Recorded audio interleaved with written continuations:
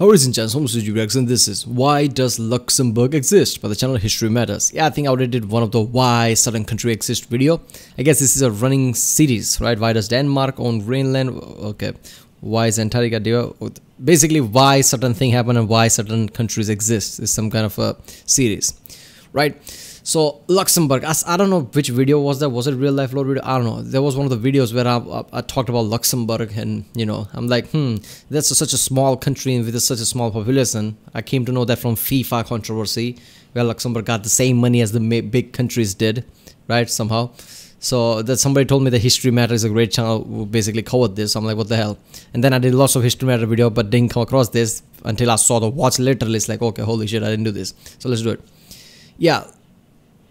Luxembourg, basically just seeing the map here and knowing any history that I know of. If I'm going to think, first of all, in very past time, probably Holy Roman Empire, it was part of that, probably seeing the geography of it, right? Then I guess Napoleonic Wars also, you know, consumed it somewhat. Probably Germany, wait a minute. Did Nazi Germany took over that? I don't know, but probably affected by that too. But yeah. I guess Belgium and Luxembourg is probably going to have similar history, and they got, they got sovereignty around same time or something, because it was part of one entity before or something like that. Yeah, that's it. Remember, reflect my Rickson. Don't forget to subscribe. Check out the Rickson. There's a link in the description. There you find playlists for different things as well. Yeah, let's watch it. Sits in an important location between the French, German, and Dutch-speaking worlds. It's also not a very large country with a very 15 feet tops between the French, German, and oh, look at that. Luxembourg, look at that. So basically, Luxembourg would have been screwed, but I guess Big Brother Belgium was there to, you know, take all the blunt effect from Germany and France, right? Germany and France is fighting, they'll go through Belgium or something. Luxembourg is like, I'm going to be fine.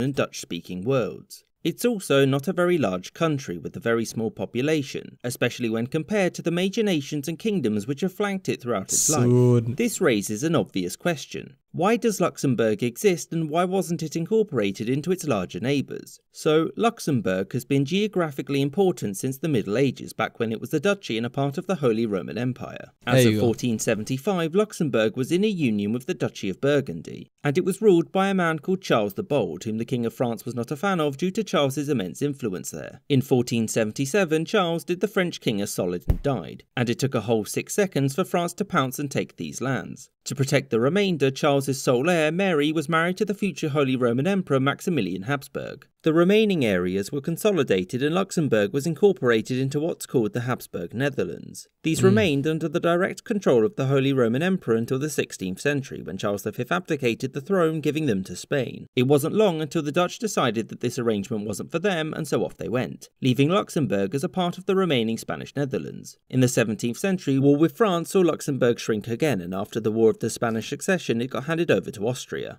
And it remained with Austria until the French Revolution and its subsequent incorporation into the First French Republic in 1795. In the following 2 decades, there was a lot of war, a lot of Napoleon, the Holy Roman Empire was dissolved, and when the dust settled, Luxembourg's future was decided by the victors at the Congress of Vienna. Here, several things happened to Luxembourg. First, it came under the rule of William I, the king of the brand new United Kingdom of the Netherlands, and entered into a personal union with it. Second, it lost this territory to Prussia. Third, it was brought into the German Confederation, the sort of successor to the Holy Roman Empire, which gave it a sort of mixed constitution, with the nation being ran by William's Dutch administrators and defended or occupied by Prussian troops. And fourth, to make up for all of this, the Duchy of Luxembourg became the Grand Duchy of Luxembourg, because that way William couldn't complain. Now, it wasn't long until the United Kingdom of the Netherlands broke up, with Belgium leaving and taking this massive chunk of Luxembourg with it. What the fuck, man? I did not see that coming. Right, I thought Luxembourg, probably certain people, like, you know, probably Belgium got away from certain empire, and part of those certain people just decided that, oh, fuck it, we're going to call ourselves Luxembourg, and fine. I thought that's what the history is going to be. I didn't know Luxembourg had such a deep history of the past, and over time people just swallowed its land over time and make it smaller, smaller, and smaller. Holy shit, look at that. Even by the end, even Belgium was like, I'm going to take that part. And look at how small it's left. So, Luxembourg has some kind of a sad history. I did not see that coming. Holy shit, like people just ate it. Slowly and slowly just shrink it.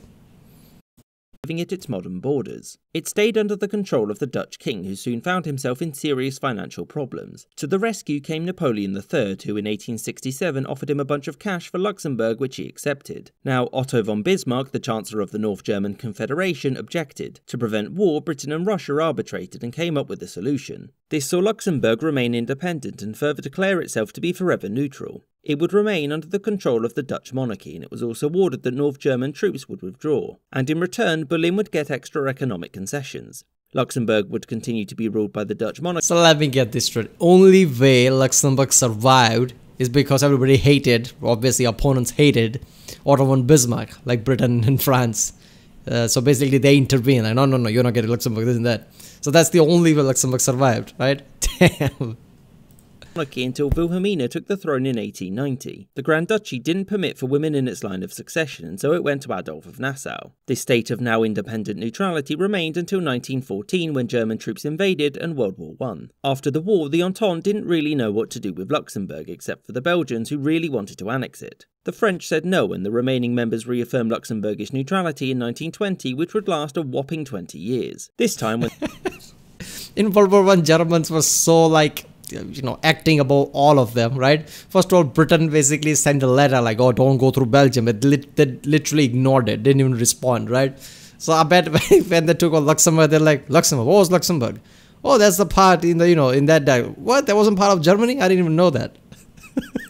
when the Germans came knocking for a second time, Luxembourg wasn't just occupied but also incorporated into Germany itself. Yeah, this of course wouldn't last because Germany lost the Second World War and Luxembourg was restored, and it would remain independent to this day. Although it would renounce its permanent neutrality and became a member of NATO and the European Economic Community shortly afterwards. And that is how Luxembourg still exists. I hope you enjoyed this episode, and a special thanks to my patrons: James Bizanet, The Pastry Section, Danny Maloney, Marvin Cassell, Kelly Moneymaker, Rob Waterhouse, John Bizquez, Mo, James Castaneda, Aaron the Whites, Jordan Longley, Marcus Arsner, Gustav Swan, Jerry Lambdin, John Bailey, Calling... What is this supposed to be? The leaves and this thing on the face? Castleman, Rashid Ali, Spinning Three Plates, Fielder Oink Oink, Maggie Patskowski, David Silver. Okay, seriously. After that, Stalin one, I kind of tried to look for, is there going to be more in the end credits picture? The Stalin was so epic. First I didn't realize it, then like, oh wait a minute, that's Stalin painting all pictures. Yeah. So obviously it kind of made sense, like Holy Roman Empire. I guess it was before the Napoleonic times they kind of got sucked into France, but I thought it was going to be Napoleon, but no. But then obviously Hitler took it over, because of course he did, right? But it was taken over by Germany in World War I as well. But yeah, but now obviously now it's going to be somewhat stable, right? With part of being NATO and everything, recognized country. If in the modern world every country recognizes you as a country and you are now part of some group like NATO, which has many major power countries in it, I guess even though you're a small country, you're probably going to be fine. But yeah. Alright, well, that was Why Does Luxembourg Exist by the channel History Matters. If you like my reaction, don't forget to subscribe. Check out the reaction, check out the cards, I guess. Check out the link in the description. There you'll find different type of reaction, game reaction, history reaction, science reaction. I'm trying to make another channel where I split my content up. Right now it's way too chaotic. Every different type of videos are there. But yeah, I'll see you next time.